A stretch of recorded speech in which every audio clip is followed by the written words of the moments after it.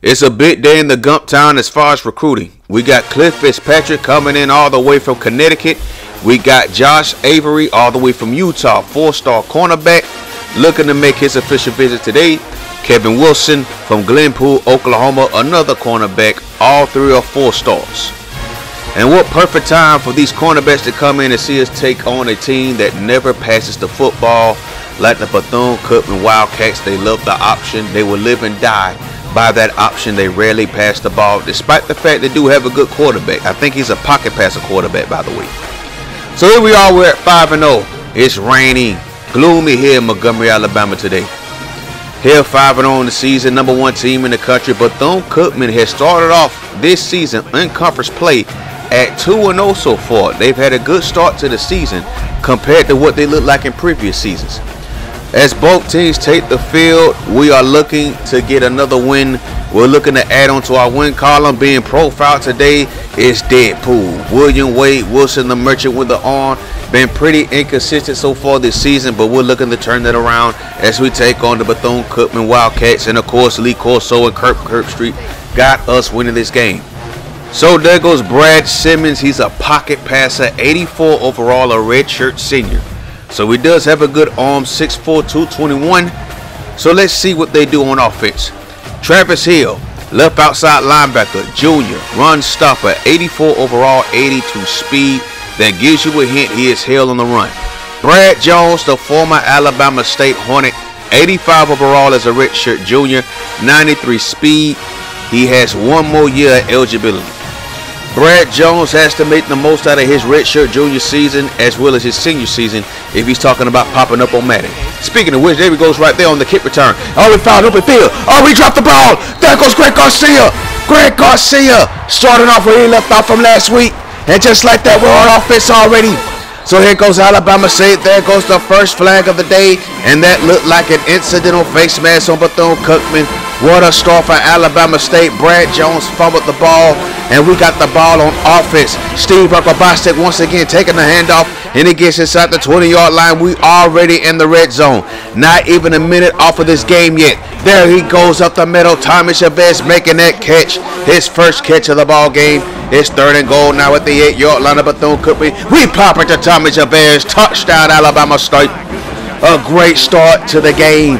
That happened so fast. Brad Jones fumbled on the kick return. We get the ball deep in Bethune-Cookman territory, and now we're up 7-0. So here goes the Wildcats on offense. So as you see, they're sticking to character despite the fact that they have a pocket passer. They're going to keep running that football. That is a damn shame and a waste of talent. 3rd and 8 now at their own 30-yard line. Brad Simmons steps back to pass. He pops it, and that pass is caught by Jackson. We thought we had a chance to pick that off, but that was thrown right on the money. So here they go again. There goes Buster Rhymes-Brown, number 56, making that tackle.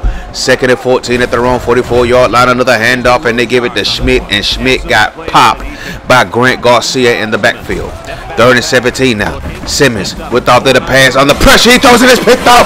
Jason Reed, the strong safety, gets it inside the 30-yard line, and once again, we get the ball in good field position in Bethune-Cookman territory. We are back in action on offense. So here we go at the Wildcat 28 screen pass right here. There goes Hamilton. That's going nowhere. Great job by Cooper taking that down. 2nd and 13 now. Deadpool steps back, rolls out to the left. He goes up the middle. Kevin Humphreys is wide open. Touchdown, Alabama State. Kevin Humphrey once again, the true freshman out of Bryan, Texas, 6'9", weighs just under 200 pounds. The man has a bright future here in the Gump Town as an Alabama State Hornet. We're looking to add him more to this offense because Sheldon Green and Chad Hamilton continue to be inconsistent. Be on the lookout for that. Wildcats at their own 22 now. Look at Schmidt running over somebody. But then Jason Reed took him down, our strong safety. 2nd and 2 at the 30.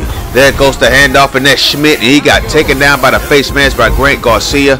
We're going to tack on 15 right here. That was very violent.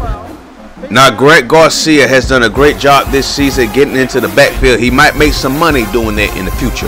We'll find out. But that just wasn't where to go right there as Grant Garcia redeemed himself with that tackle in the backfield.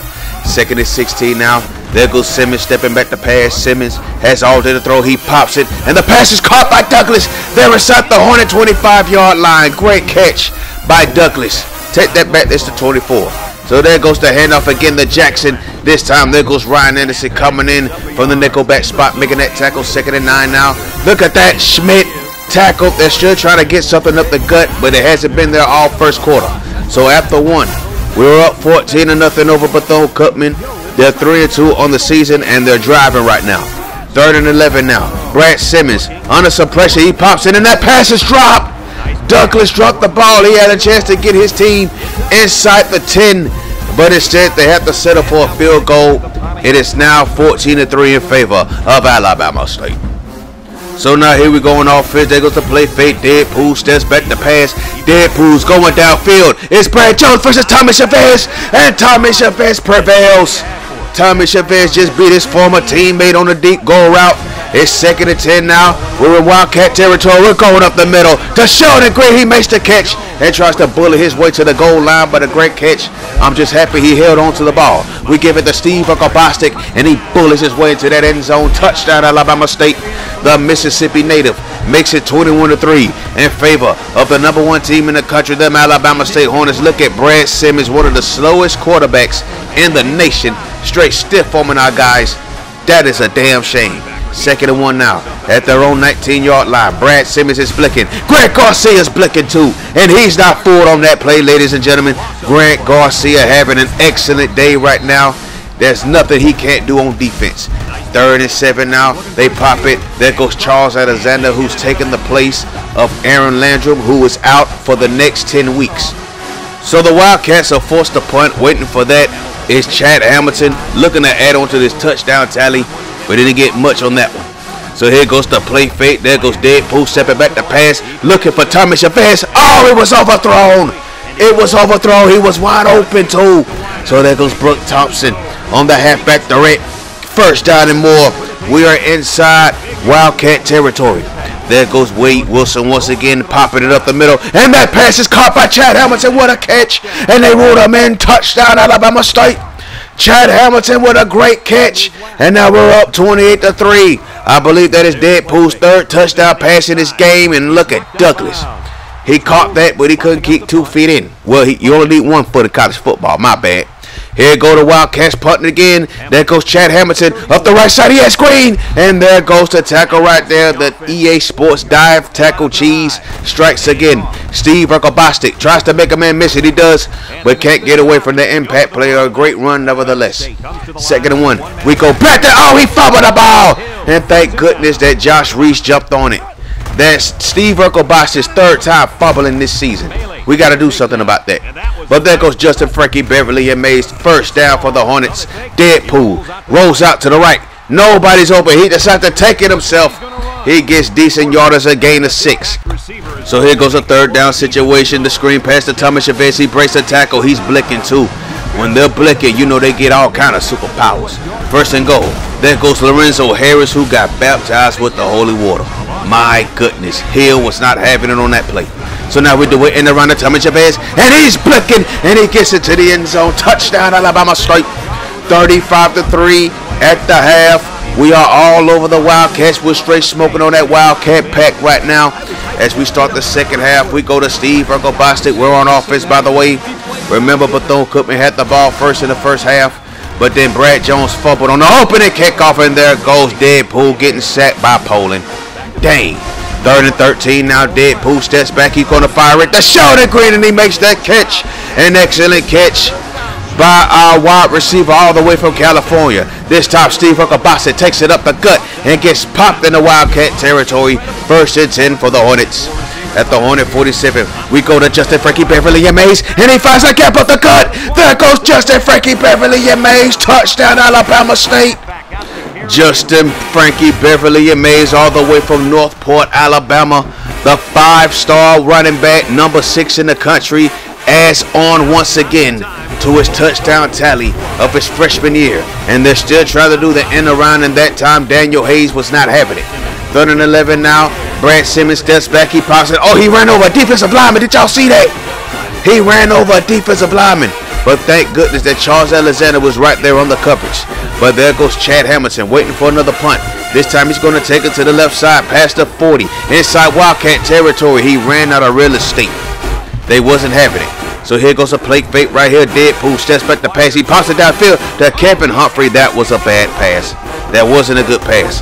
So 3rd and 10. Now we go back to Steve Urkel-Bostic. We get nowhere on that play. We decide to go forward on 4th and 9. Deadpool rolls out to the right. Deadpool pops it to Kevin Humphrey. And the pass is batted away. Maybe we was better off punting the ball. Great job by Bethune Cookman on defense. There goes Barber. Not getting nowhere right there as Charles Alexander comes in and makes that tackle. So here goes Deadpool. We're back on offense, and this time he finds Thomas Chavez wide open. The pass was suspect, though. He could have had a touchdown on that pass. 1st and 10. There goes the play fake as Deadpool steps back the pass. Rolls out to the right. Pops it downfield for Sheldon Green, and the pass is dropped. A great job by the Bethune Cookman secondary batting that ball away. There goes Steve Urkel-Bostic trying to find some crease, but he got nowhere. He did get some manageable yards, some decent yardage. Now we got Frankie Beverly and Mays in the game, and he gets the first down. Justin Frankie Beverly and Mays has a bright future in the black and gold. And after 3, we are up 42-3. Number 1 team in the country on the verge of going 6-0 on the season. Deadpool steps back. He pops it up the middle. That's another bad pass by Deadpool. William Wade Wilson has been off all second half. Justin Frankie Beverly and Mays up the middle once again. He has a bright future. I can't wait till it's time to start. And then we go up the middle, and look who it is dropping that ball. Sheldon Green on 4th down. That is a damn shame, man. We really can't depend on him no more. But we can depend on Grant Garcia as he makes that tackle in the backfield. He's been doing it all season so far. This time, Bethune Cookman steps back the pass, and that pass looked like it was dropped or batted away. I couldn't tell.